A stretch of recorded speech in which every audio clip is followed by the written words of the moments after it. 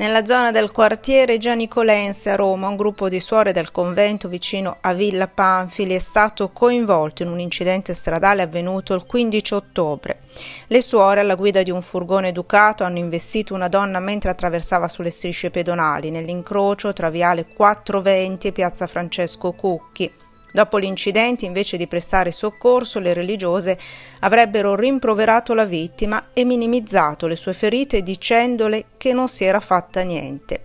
La vittima è stata soccorsa da passanti che hanno chiamato il numero unico delle emergenze 112. Gli operatori sanitari l'hanno trasportata all'ospedale San Camillo a causa di un dolore alla gamba. La Polizia Locale di Roma Capitale sta conducendo indagini sull'incidente, basate sulla testimonianza della vittima e di alcuni passanti che hanno assistito alla scena, al fine di accertare le circostanze esatte dell'incidente.